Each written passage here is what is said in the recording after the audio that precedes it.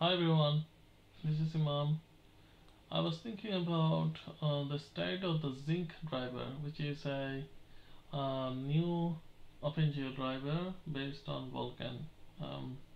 You can use this driver if you are using open source drivers, Mesa drivers for AMD. It can be used for both AMD or Intel.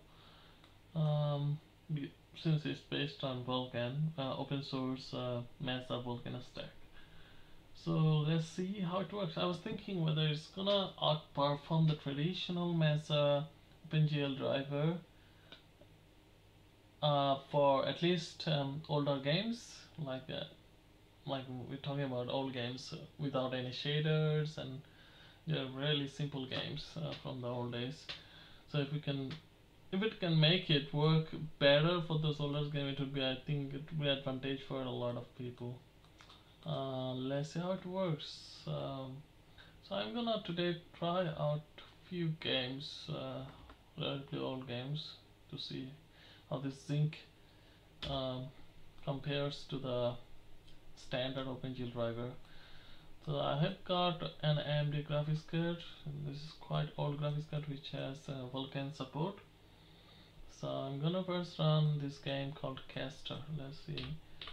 First we activate the FPS Gallium HUD, and then I think that's it, and then we have to, where is it, we have to use be blank mode 0 to so that we get the maximum frame rate, so it's not capped to the monitor refresh rate. Let's try out this game. So we're getting so it's all setting high. Load game, it's working fine. The game,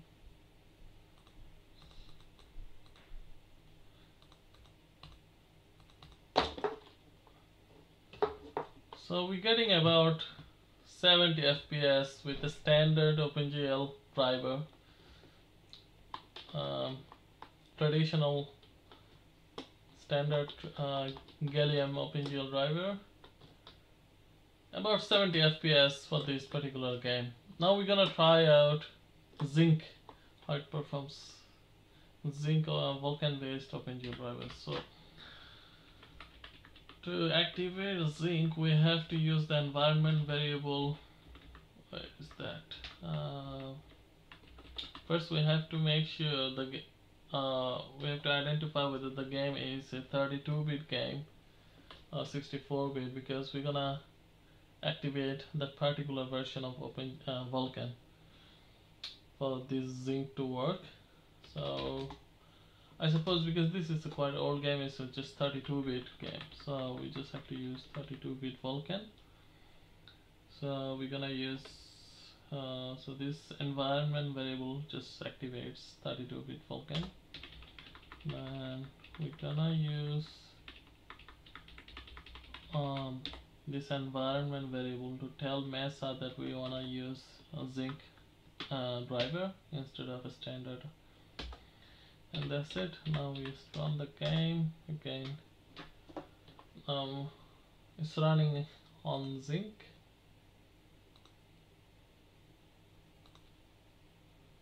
Let's see if it.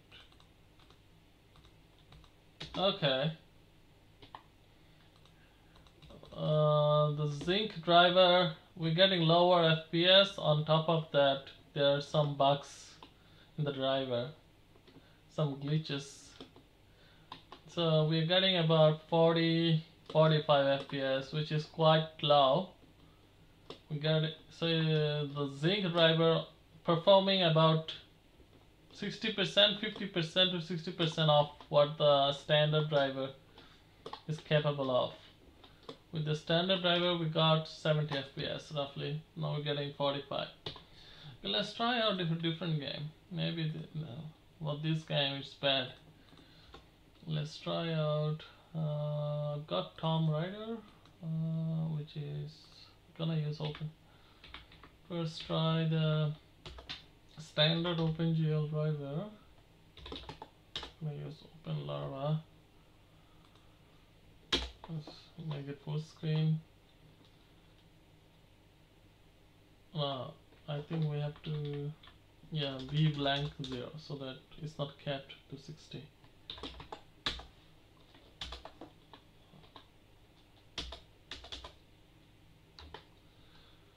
Okay, we're getting about 200 190 FPS with the standard OpenGL driver for this game.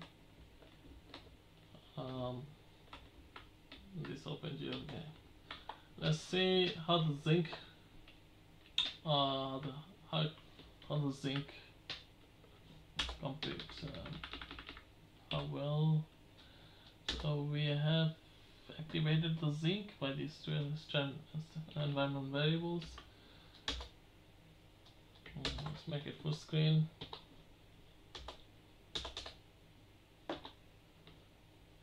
So now we're getting about 140 FPS, which is roughly 40 to 50 FPS less than the standard OpenGL driver. So Zink is not quite there yet in terms of performance, but in terms of the functionality is getting there. I mean, we saw the other game, there were some glitches in the game. Okay, let's try a different game. How about we try, okay, let's see what else I've got. Got HCraft. Okay, this is also a fun little game. To activate the gallium hard, and then have to use this so that we don't HCraft. Okay, let's go championship, continue. So we're getting about 300 FPS for this game. 300, something around 300,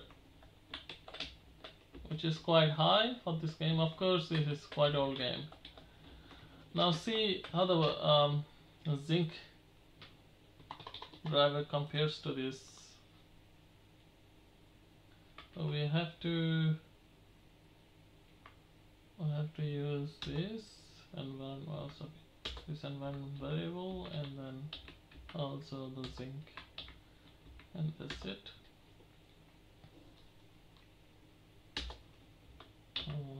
I can see the FPS is low. We're getting only 30 FPS with Zink driver, which is quite low. It's like 10 times low. 10 times a fraction of what the standard driver is capable of. It's playable, the game is, but FPS is quite low with the Zink. So it has a long way to go in terms of the catching up with the standard driver. Let's try another game about Ballistics. This is quite funny little game. Okay.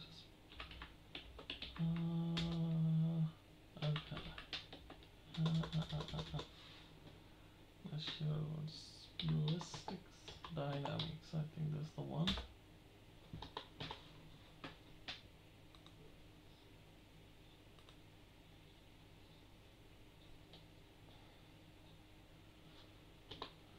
We're getting above 400 FPS with this game, with the standard driver. Now we're getting 300 FPS, which is quite high. This it can go down quickly. 30 FPS. We're getting only 30 FPS now. When you start to move, we're getting only. Okay, so it's fluctuating. In some areas it goes 30 FPS, and in some areas it bumps to 300. Okay, that's the situation with this game.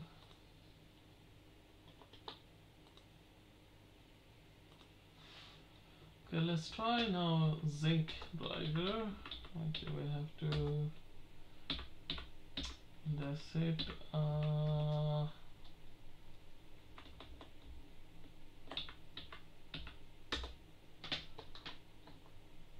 Okay, it's not even running with Zink driver. Let's try again another time. Oh, it's crashing.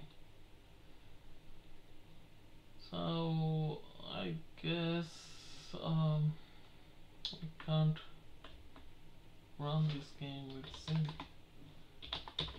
driver. Is there anything wrong with it?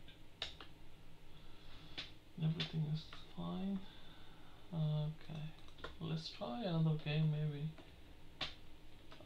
Is there any other game I have to try?